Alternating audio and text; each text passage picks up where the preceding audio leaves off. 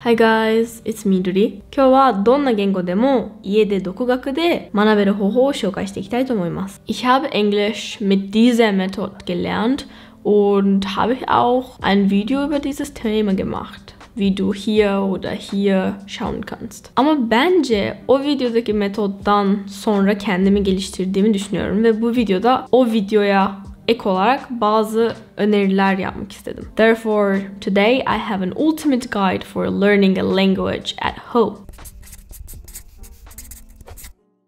So, step 1 is obviously picking a language. When it comes to picking a language, it's important to pick a language that you enjoy. Because if you don't enjoy that language, it's gonna be super hard for you to learn for it, spend hours and hours in order to learn it.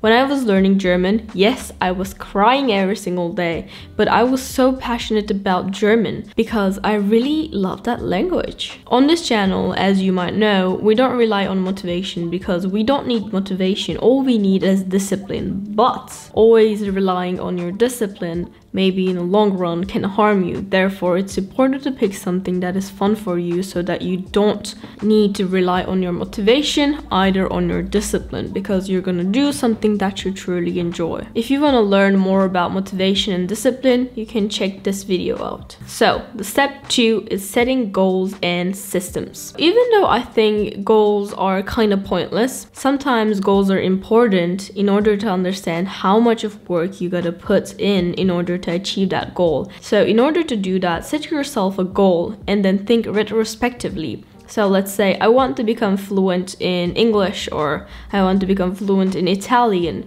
in a month. And so I'm gonna think retrospectively, which basically means looking backwards. So in order to get fluent in a month, how much do I need to study Italian every single day? Let's say it's 8 hours, and I'm gonna think, okay, is this realistic for me to study 8 hours every single day for a month? The answer is probably no. I need to set my goal once again, because now I have a realistic expectation of myself that I cannot learn Italian in a month. Therefore, I'm gonna reset this goal. I'm only picking a goal in order to set my system because, as we know from a very famous productivity/habit-making book, Atomic Habits, rather than goals, we should focus on our systems instead. If you only focus on your goals and forget about the systems, so the way that you're gonna achieve that goal, you won't succeed. But if you only focus on your systems instead and forget about the goal, you will succeed. If you want to learn more about this, I have video as well, you can watch it. But anyways, so step 3 is the explanation of my method. If you haven't watched the video of mine, which just hit 1 million views, I guess, how I learn English by myself without studying at home video, I can summarize it for you. When it comes to my story, I learned English by myself. Before starting my English journey by my own, of course I had lessons English in our school. English is mandatory in most of the countries. I think it was around like 87% or something. And anyways, in Turkey, it's also mandatory. So from the elementary school until high school, of course, you're gonna have English lessons. But the thing is, I was able to understand very basic stuff when it comes to English, like very basic daily conversations. But I wasn't able to respond to him. Of course, I was able to say, like, you know, about very, very, very basic stuff. But I wasn't this fluent, nor I wasn't able to explain something. In order to use my method, you need a very basic level of language knowledge, but it's like super easy to hit that goal, so don't be worried at all. You can use various language apps such as like italki or other apps in order to come to that level, but don't worry, you can like literally hit that level in a month or so. So there are 6 steps when it comes to my method, and step 1 is picking something to watch. If you don't know, I learned English by watching YouTube videos, like several hours of YouTube videos in every single day.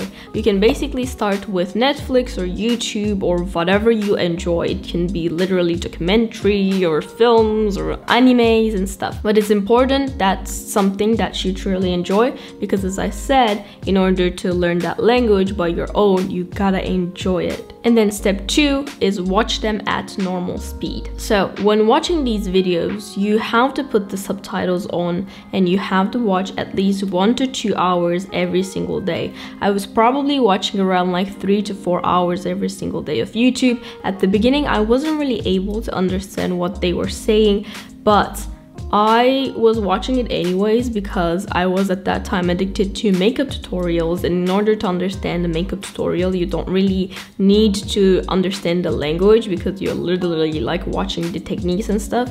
So it might help if you're into makeup, but if you're not into makeup, you can literally pick something else. It's not important to understand at the beginning. It's important to getting comfortable with that language, and it's important to make it a routine of your like daily life. So another things that you have to do in the step 2 period is that consuming media only in your target language, and change your phone settings into your target language. When I was learning English and when I was learning German, I was only consuming media in German. Therefore, like, I downloaded several news apps and I was reading them, and also I was using my phone in German so that I can like pick up new words from the settings and, you know, from the notifications and stuff.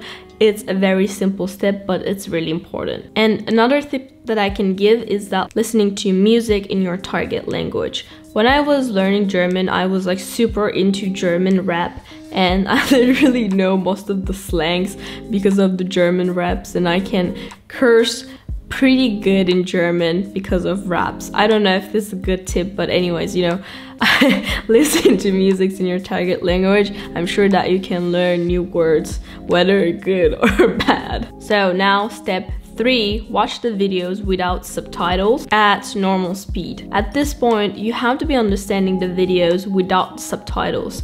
At the beginning, we started with the subtitles, and now you're gonna remove them and try to understand the videos without the subtitles. If you say, hey Rudy, how can I find the subtitles? You can just simply put the auto subtitle generation in YouTube if you're using YouTube, and I'm sure that in Netflix they have subtitle options as well. Watch these videos without subtitles at least an hour, and after every single time you watch an episode, try to summarize it by your own words. You don't need to write them. I mean, it's of course will be better for you if you write and summarize them, but creating a lot of friction is not really good. We are trying to minimize the friction of action when it comes to self-studying. You can explain it to your imaginary friend, and whenever you are trying to summarize it in your own words, try not to use a translator, because we're trying to build a second brain in that language so that you can think in that language. If you're translating every single thing when you're talking in your brain, that means that you don't have a second brain in that language. If you want to learn more about this like second brain stuff, I can make a video about it. Let me know in the comments down below. So now step 4 is start to read in your target language. At this point, you have to be understanding the videos without subs at normal speed.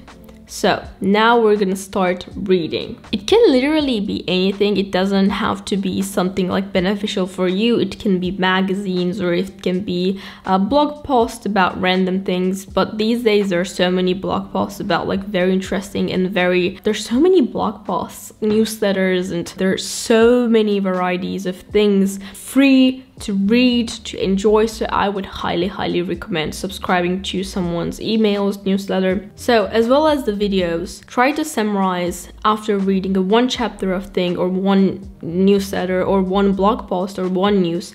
Try to summarize them in your own words. Again, we're trying not to use translator, and try to summarize them in your own words. And please keep continuing watching the videos. So now step 5 is watch the videos at 1.5 to double speed. So this is going to train your listening quite a lot, because since you're listening to videos in double speed, you have to really focus on the video in order to understand that language. Please keep reading and also watch videos. And step 6 is please continue doing all of them: reading, summarizing them afterwards, and watching videos every single day, minimum of an hour, and then trying to summarizing them in your own words. It took me about a year in order to become fluent in that language. I know a year seems quite a long period of time, but when you consider that we literally get like English education over 10 years, maybe more, but not fluent, and you can literally become fluent in that language by your own for free in a year. So I don't think that's too long. Even though this method seems to be a very cool method, of course there's some cons of this method. As I said, we're not using a translator, and also we're not really studying grammar at this point, as you probably might notice. And when you don't study grammar, I picked up the grammar pretty well, but I know some of my friends did this method, but their grammar literally sucks.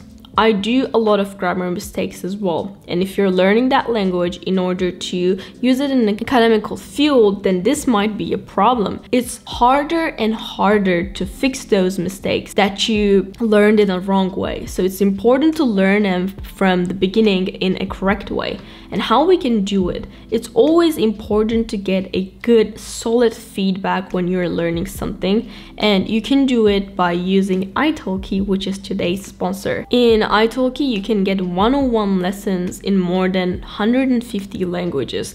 So there are 150 languages that you can pick, and I think everybody can find their target language in italki. So you might think that, oh, Rudy is recommending something expensive once again, and the thing is, you can join the italki community for free and you can do free practices there. You can also take one-on-one lessons in italki. Also, if the money is a problem, italki offers special codes and coupons time to time, and especially end of 2021 they're gonna do a lot of discounts, so don't forget to check them out. You can find a bunch of native speakers on italki, as well as the certified native speakers who can give you an effective feedback. And also another great thing about learning with italki is that you don't need to stick to a schedule. You can literally book the lessons according to your schedule, and especially if you're learning that language at your home, I think you don't really want to stick to some sort of a schedule, right? If you want to learn the language at midnight, you can literally pick a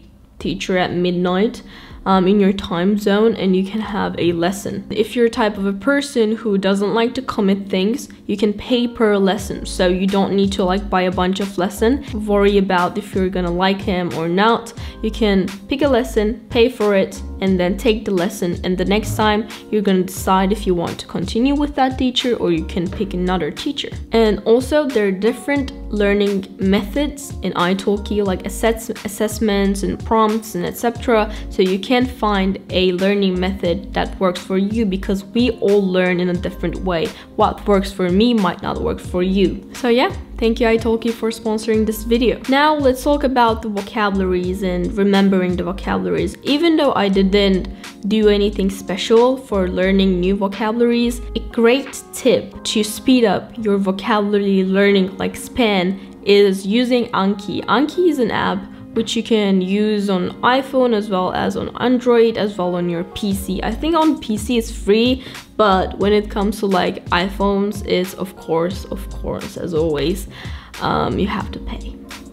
It's a great app which practices spaced repetition and active recall, which are the most effective science-based learning methods. I can make a video about those if you guys want, but Ali Abdal has an amazing video about it, which you can check out. But basically in Anki you can make flashcards, and you can make flashcards of these new vocabularies that you're having hard times learning about them, and you can practice them while like on bus waiting for someone else, while you're on loo and stuff. So I highly recommend it. Since Anki app has AI that literally tracks which words you're struggling and which words you easily learned, it can create some sort of a schedule according to your learning so that you can learn new vocabularies effectively. I highly recommend Anki. I really love it. I use it whenever I'm studying anatomy in med school, so I totally recommend it. I'll put every single thing down in the description below so that you can check them out. I'm gonna link all of the things about italki as well. Thank you italki for sponsoring this video, and let me know if you have any questions in the comment section, and let me see my next video.